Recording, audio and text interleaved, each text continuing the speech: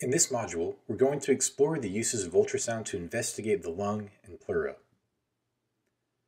Ultrasound technology has been used since the early 1960s to detect large pleural effusions.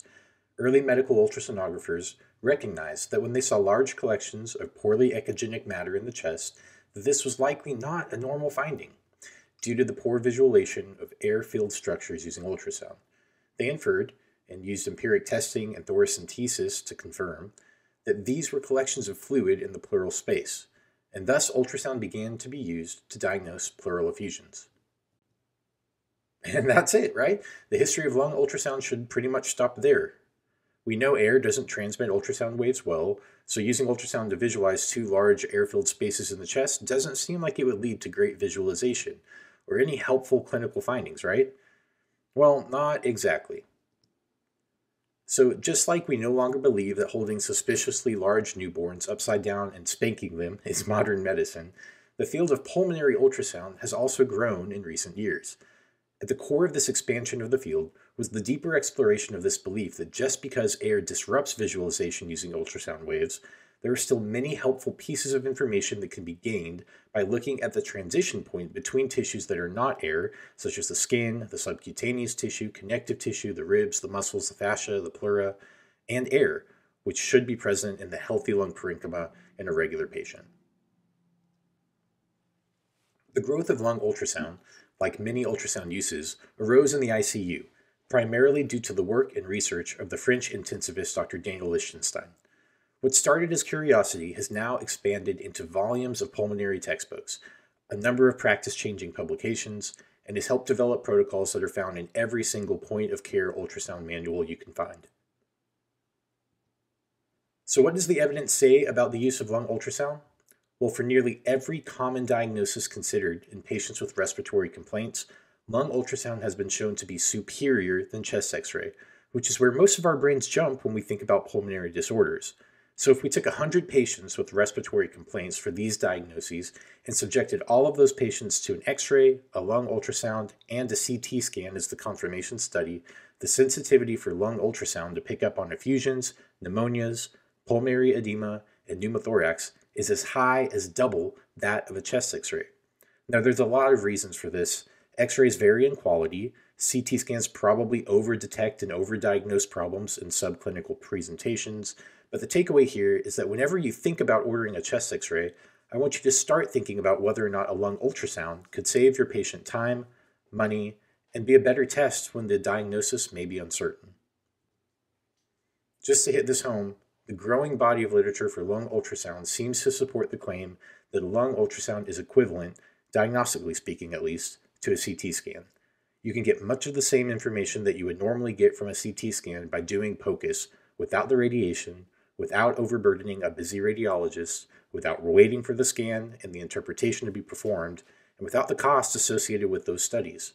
All right, I'm beating a dead horse, so let's move on. Central to utilizing lung ultrasound is understanding how to properly perform an exam. So let's talk through how this is done. Our probe of choice for lung ultrasound is actually a couple of probes. While any can be used, I think most commonly I reach for the linear probe and the phased array probe. The linear probe, with its high resolution but poor ultrasound penetration into deeper structures, is ideal for looking at the pleural line or the fluid-air interface. Accordingly, this is the best probe to look for disruptions in that interface, as might be seen in a pneumothorax, for example. I also reach for this probe in the newborn nursery or in the emergency room when evaluating dyspneic newborns, kids, or otherwise slim patients who don't have a lot of subcutaneous tissue overlying the thoracic cavity. The phased array probe has the benefit of penetrating deeper into the chest, and for this reason can be used to look at the lung parenchyma when there is fluid or consolidation, such as pneumonia or pleural effusions.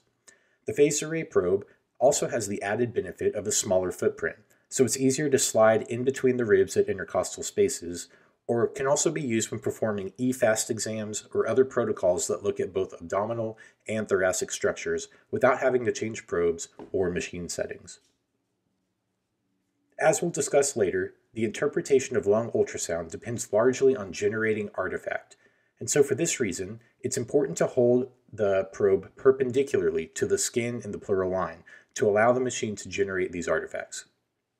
The probe should be placed over an intercostal space, perpendicular, with the gain turned to a mid-low gain setting. You might be tempted to use the machine's lung preset setting if your machine has one, and while sometimes that will result in a good image, most experienced ultrasonographers will actually use the abdominal setting for the majority of their lung scans. This is because that setting doesn't mess around much with the computer and the technology behind the scenes that generates the images we see on our displays. You don't need to know the specifics of why this is, but just know that the less you mess with the coding and the less you mess with all those fancy settings, the better your lung ultrasound is going to be at giving you diagnostic information. The depth setting for the machine is largely individualized to the patient and disease that you're looking at, but generally 8 to 15 centimeters of depth will be adequate to visualize most patients when using the phased array probe. Recall that lungs are paired organs that are asymmetrically divided into 3 lobes on the right and 2 lobes plus a lingula on the left. If you Google how to do lung ultrasound, you'll find dozens of different recommendations that vary quite a bit and where they suggest you look at the lungs with an ultrasound probe. Some people advocate for symptom-directed scans that really only look at the areas of the lung expected to have problems, which most commonly includes the lung bases along the posterior lateral chest wall. Other people recommend a more sequenced or full exam, looking at 12 different zones of 2 to 3 intercostal spaces across both sides of the chest. In my experience, I generally tend to scan in 6 zones that roughly approximate the anatomy of the lungs. The anterior fields best visualize the upper lobes of the lungs. The lateral fields see the right middle lobe and lateral aspects of the right lung, as well as the lingula and lateral side of the left lung on the left. And the posterior fields look at both lower lobes. Whatever you do in your future practice, I'd encourage you to have 1, a standardized approach to collecting these images, and 2, be mindful of the clinical question that you're asking. If you're looking for a lobar pneumonia, make sure to investigate every lobe. But if you're looking for a pneumothorax, remember that air will be anti-dependent and fluid will be gravity-dependent, provided there are no structural limitations to its flow. We'll talk about this more when examining the different lung pathology and the rest of the module. To that end, let's go over what normal, well-aerated lungs look like on ultrasound. I mentioned earlier that the acquisition and interpretation of lung ultrasound images relies on understanding that we rely on artifacts generated by the machine. So if you'll permit me, I want to review a couple of slides that we went over in our very first module that are key to understanding the physics behind lung ultrasound. I promise this will be brief, but if you're struggling with understanding, go back and review these lectures from the first module. The first key to review is that sound waves propagate or move through tissue based on properties inherent to that tissue itself. The takeaway point here is that some tissues, like fluid or subcutaneous fat, connective tissue, etc., will conduct ultrasounds easily, and that air will not. Whenever ultrasound waves encounter a change in the type of media through which they're moving, like for example when they travel through the subq and then reach the thoracic cavity and encounter lungs that are filled with air, that boundary between these two media will cause some waves to pass through and some waves to be reflected back. These reflections back are the echoes that show up as bright lines on our ultrasound displays. Because of all of these reflecting properties, I also want to review the artifact called reverberation artifact. The classic example seen here is when a hollow needle is brought into the plane of ultrasound waves, and the echoes are reflected back and forth within the needle before being transmitted or reflected back up to the transducer. So here we have a hollow needle and ultrasound waves coming in, and while some of those will pass through and generate echoes deep to the needle, the others will sometimes get reflected back inside of that hollow needle. Some will go back up to the probe, and some will continue to reflect or reverberate inside between those two highly reflective structures. This generates a phantom image at parallel lengths that is displayed at increasing depth parallel to the original inciting structures. Remember that the depth of structures on the screen is plotted as a function of time that it takes for those echoes to be received. So because the machine gets these echoes that come back after reverberating within the needle, the machine thinks that there's another reflecting structure deep to the needle, which results in these ghostly reverberations below in the image. This concept will also play out in lung ultrasonography. This professional level sketch of the anatomy of the thoracic wall, you can thank me later for my artistic skills, highlights the central idea that lung ultrasound is, in many ways, really just pleural ultrasound. Because normally we're not going to get signal coming back from below the pleural line because all of those waves will be scattered or absorbed by the lung tissue and the air inside. Also, recall that the pleura is formed by two oppositional layers of connective tissue. The parietal pleura, here in yellow, lines the innermost layer of the thoracic cage, while the visceral pleura lies over the lung parenchyma. In really simplistic terms, let's see how reverberation artifact manifests in lung ultrasound. So here's another sketch of the thoracic wall, again further simplified into layers of things that are not air, aka things that conduct ultrasound waves readily, and things that are air, like the lung parenchyma, that don't readily permit propagation of ultrasound waves. So at the top, we have an ultrasound transducer, which I'll highlight here for you. And then we see that our probe indicator is on the left, and we see that we've got a gel base here, and we're ready to start insunating our patients with these ultrasound waves. So as these incoming yellow waves contact the rib and the pleura, both at places where the impedance of the tissue changes markedly, we get a strong set of echoes that bounce back up to the probe and are sensed, resulting in a bright, highly echogenic line along the rib surface and the pleural line. Additionally, a small amount of energy is scattered by the air and lungs, and this results in the generation of this highly echogenic line with some hyperechoic densities, some heterogeneity here in the subcutaneous tissue, but we see this rib and this pleural line here that are brightly echogenic. While some of those ultrasound waves that return up to the probe can be absorbed by the probe, a lot of them are actually reflected back off of the probe and go back down into the lung again. So for this reason, returning waves will continue to reflect back down to the pleural line and lose a little bit of energy in the process, mainly repeating this cycle.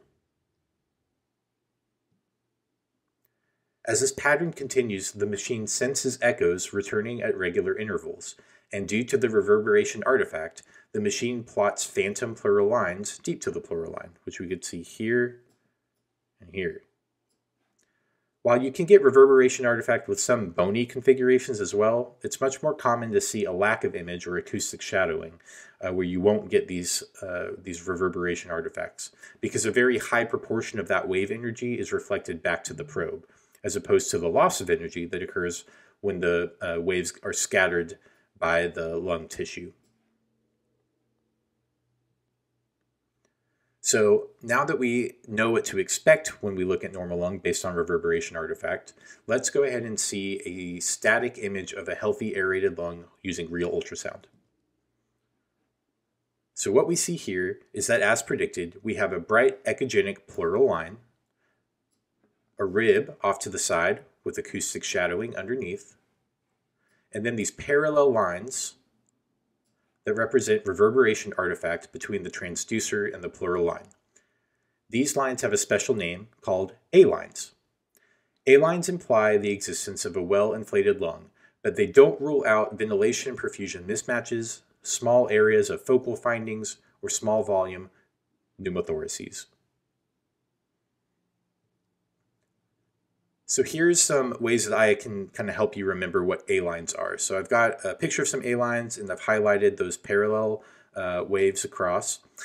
So one teacher that I had when they were teaching me said that you can remember A-lines because they run parallel across, just like the crossbar on a capital letter A. Whether or not that's a helpful mnemonic for you, that's one way that you can remember them. Another thing that you can say is that A is equivalent to air. And while we'll talk in the next lecture about how that may not always be true, it does imply that there is something like air underneath the fluid or underneath the pleural line, because fluid would otherwise conduct those ultrasound waves well. And then lastly, A stands for A-OK or A+, because it's what we expect to see in a healthy, normal lung.